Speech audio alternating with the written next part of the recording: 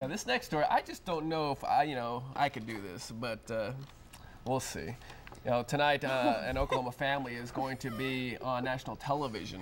Yeah, wife swap. Wife swap, they're going to be on. The Funderburgh family we're talking about here, and you can watch the episode right here on KOCO. Family says they're big fans of the show. Yeah, and so one night, they say they decided to apply. Let's take a listen. I would save the vacuuming for last. Oh, so now you're telling me what to do. Doing laundry and whatever she needs to do. Yeah, they ended up on the show, taping in April of 2009. Angie switched lives with an organic goat farmer from New York State. Very different lifestyle from what she's used to. Here, of course, she said one of the biggest challenges for her was the age difference between herself and the other husband. He was used to things the way that they had it. You know, he ran the show in their family, and over here, you know, I consider myself to run the show.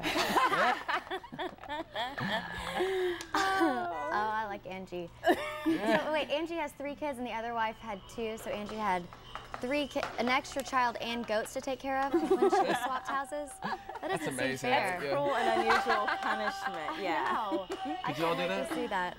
Could you switch families like that? No, they take the extremes. You know, Yeah, they do. No. Yeah, no.